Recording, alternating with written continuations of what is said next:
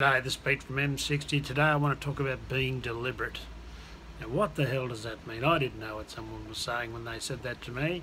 All this bloody gobbly-goop of words. But being deliberate is being steadfast to what you want. I mean, we've come 20 odd days, 21 days or something like that, so there's only a week left of March, and we now want to start creating a deliberance within our actions and our thoughts. You've probably already gone through a lot of your goals and you've really started to spur them up and make some mind maps of creating what you want.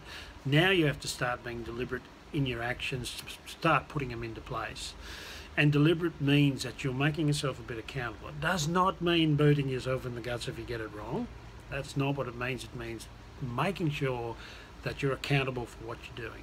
Creating a deliberate attitude is the thing that makes you move forward. So make sure you start looking at how you're going to make these work. Start it on a plan, get it on some paper, and put some actions into gear. See you tomorrow. M60.